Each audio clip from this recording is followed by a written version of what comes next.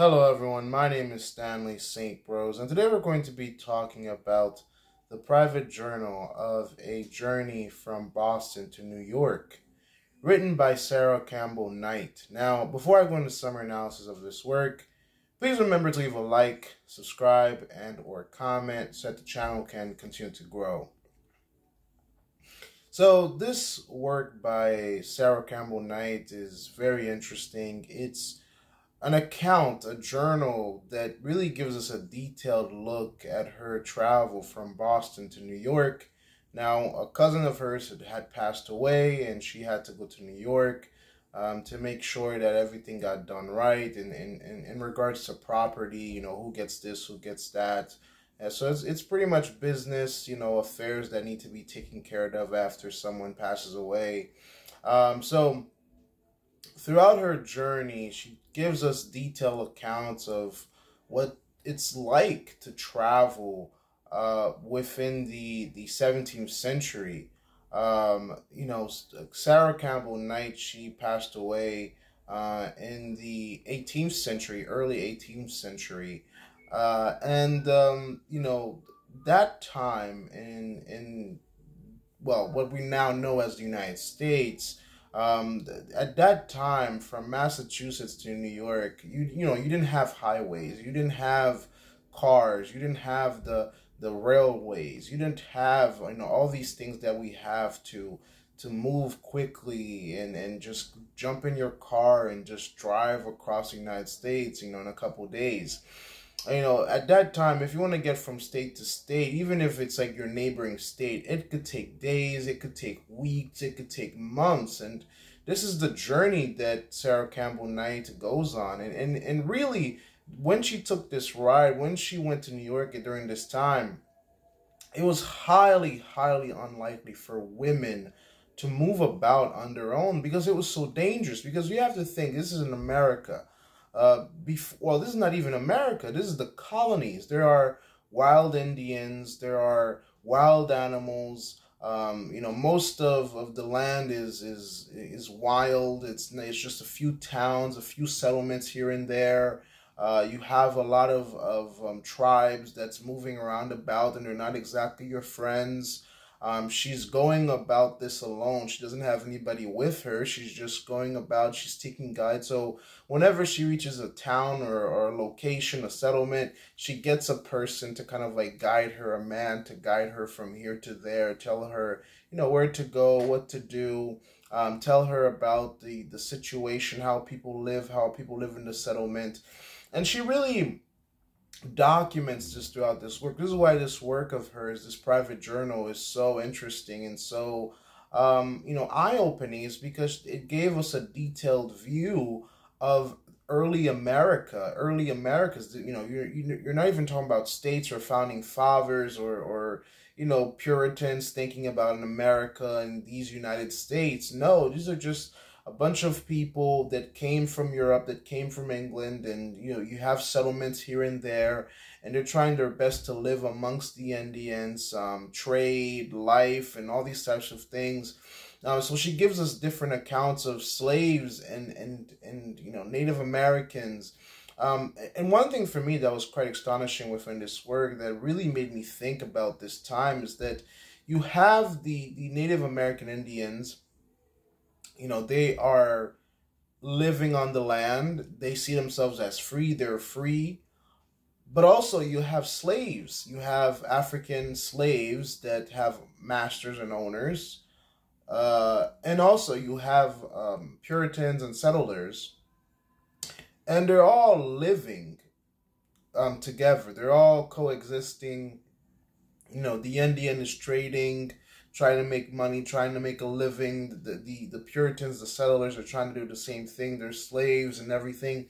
And so this was a very interesting time where it wasn't a country, the settlements, the Puritans, the Indians, the slaves. It wasn't a country. It wasn't a set thing. It was just a different groups of people, different tribes, different people in different statuses existing in America And she gives us account of when Indians and a white person and a slave would go to trial and how that would turn out.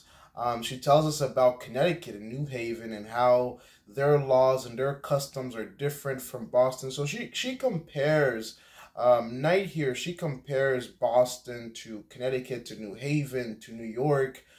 She tells us about the way in which the Indians and the Africans, the way that they interact, which, upon research for this, we can say that when we look deeper into American history, a lot of Native Americans were actually turned into slaves. It wasn't just Africans who were turned into slaves in America. You also had Indians that were thought as less, as savages. And a lot of Indians were also turned into slaves during the slavery era in America. This is also often glossed over in American history, but a lot of American Indians were actually turned into slaves, just like Africans were. So that brings about a lot of thinking of what that means. Because usually in your history class you hear of African slaves, but you never really hear about Native American slaves. And there were quite a good number of Native American slaves because the Puritans or the early settlers, we'll call them, weren't exactly seeing eye to eye with the tribes that they found, in the land of America. So that's something that's to consider. So, Sarah Kemble Knight, she really brings that into the forefront. She really makes us think about the relationship between these three different groups of people: slaves, African American slaves, Indians, and their existence and their living amongst the settlers, and the settlers as well, because the early settlers, they weren't going to try and go to war head to head with the Indians. There were a lot of millions of Indians in the Americas.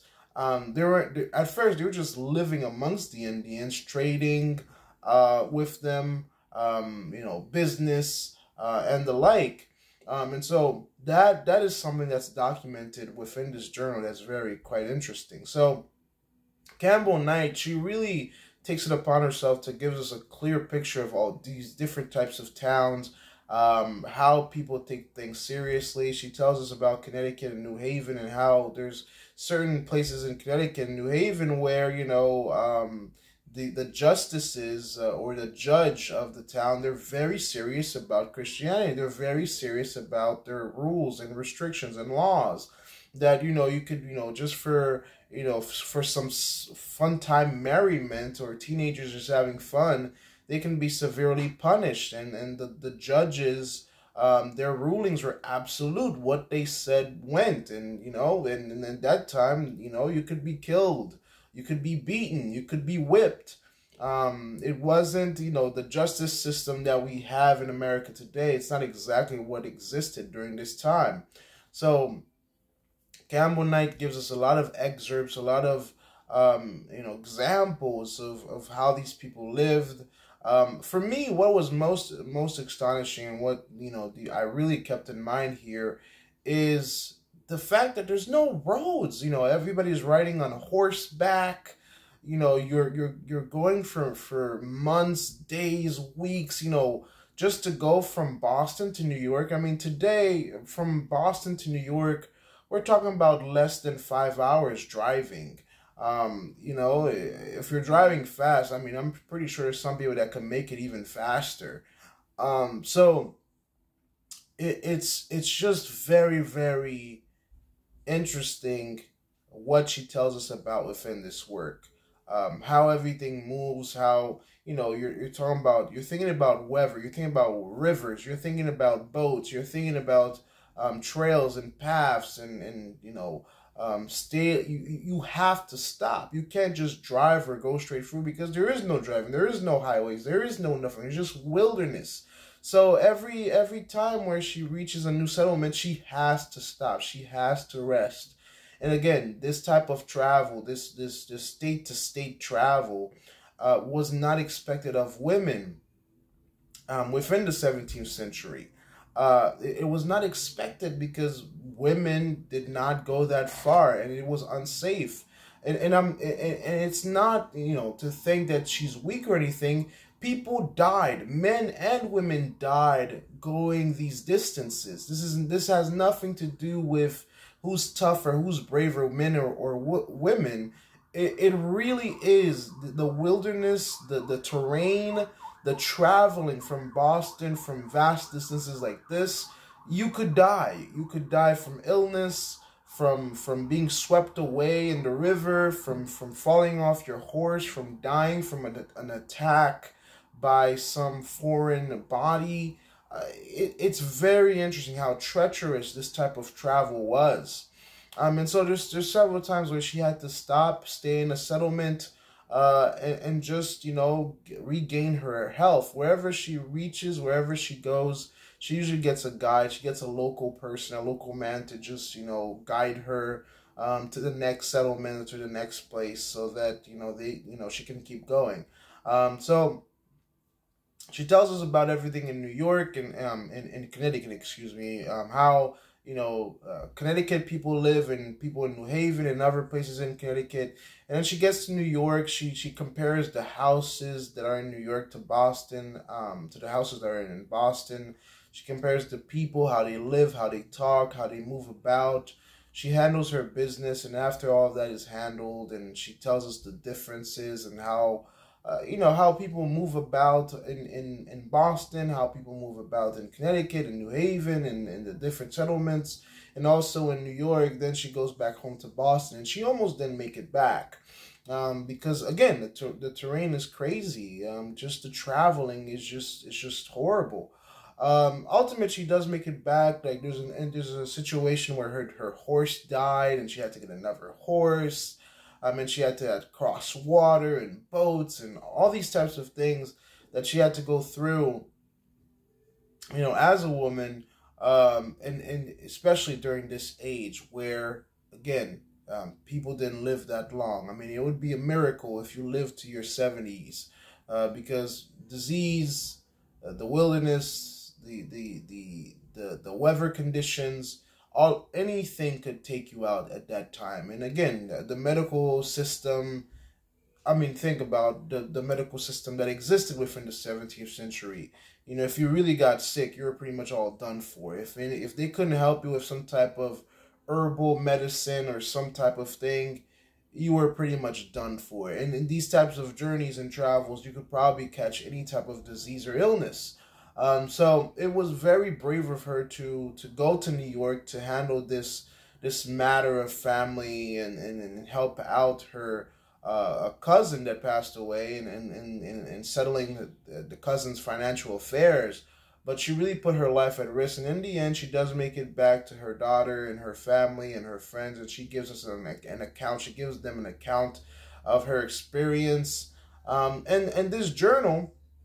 Lots of people have used it to really understand what life was like for the people who lived in America during this period, before America was even, before the Declaration of Independence, before 1776. It's like, it's very shocking how the world was at the time in the Americas, or in America, we can say.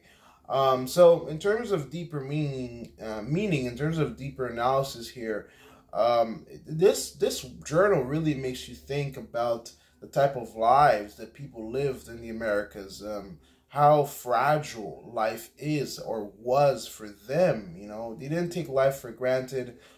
These people were Christians. They didn't mess around. They didn't play around. They knew their life was short. Their lives were really short. I'm talking about, in their 50s and 60s. I mean, Sarah Kemble Knight, she died at 61. And that's pretty old for that time. So these are people that you, for your 40s and 50s, you pretty much, you're counting down your months, because, at any time you can go. So people got married very young. They had kids, and then, they try to live their lives as best as they can, and then they died.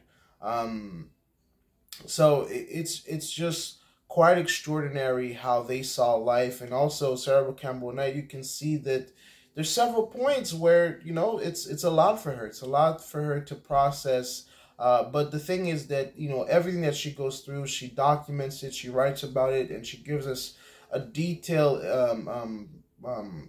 kind of like a detailed document. And that's one of the things that she was good at. That's one of the things that she was known for. Her expertise in writing, and documenting things in business. And really, this writing, she's really known for it because, this is not a narrative, this is not a short story, this is not a novel. This is the real world, real things that people had to go through, and the difficulties that people, the first settlers or the first people to America, had to go through, to build America and to exist in this vast wilderness that they found in the Americas. Ultimately, she does make it back home, and this journal is, well, she wrote it, it's preserved, and we still have it today to kind of reflect upon, what life was like, just traveling, just going from one state. I mean, again, this is from Boston to New York.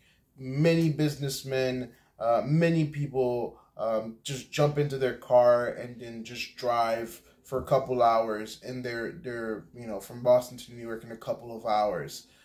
For Sarah Kemble Knight, this was a world-ending, ground-shaking event that almost took her life several times.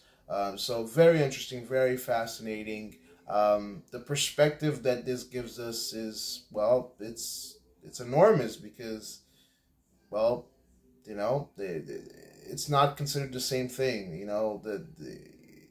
Going from New York to Florida these days, there's just, a day or two in a car if you just drive straight through.